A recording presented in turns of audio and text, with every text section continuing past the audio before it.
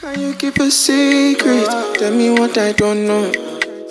No for some more, no, but no letting go. Since we know we there. Hi guys, my name is Suzzy Suzz, aka Suzzy Suzz, and this is MTV Shuga Naija season 5. Spill the Protect you.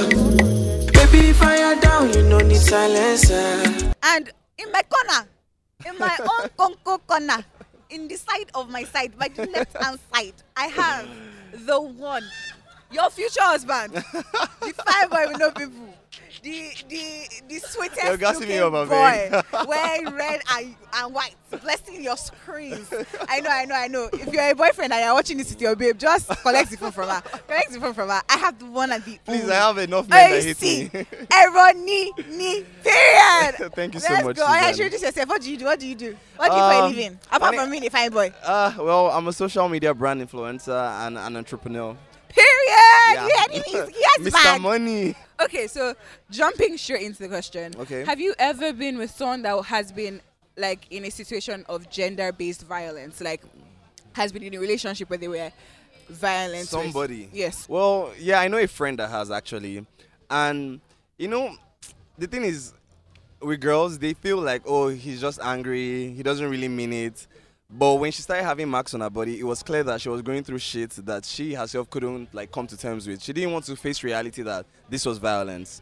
So, in that situation, what did you do? How did you help? I gave her my best advice: run away. Oh, yeah. So that's your best advice. That's my best advice. So advice. You're not call Popo. I don't want to call this bitch out. It's not like I'll call police and then the next week I'll hear they've married and they'll say I was enemy of progress. True. Because most of the times when you like get involved with someone's relationship, they end up like if they end up coming back together, you look like a bad egg. Like you look like like a you tried to stop us. Yeah. So I try not to like do too much, but at the same time I do the most I can. So I gave her advice.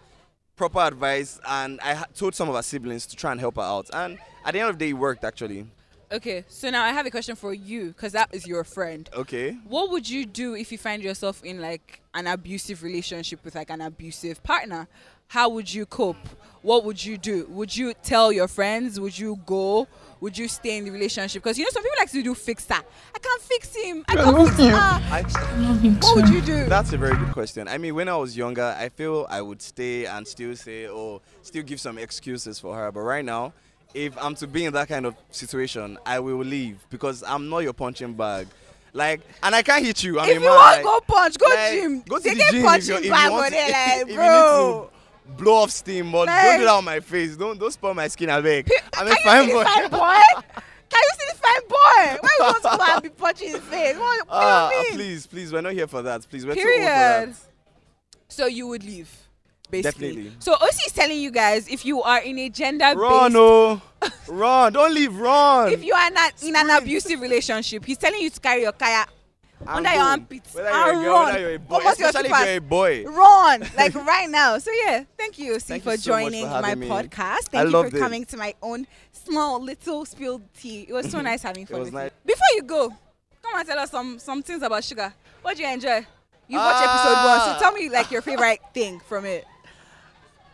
Should I be saying this because my favorite character was actually Naya? Oh, louder! I can't hear. Please the crowd.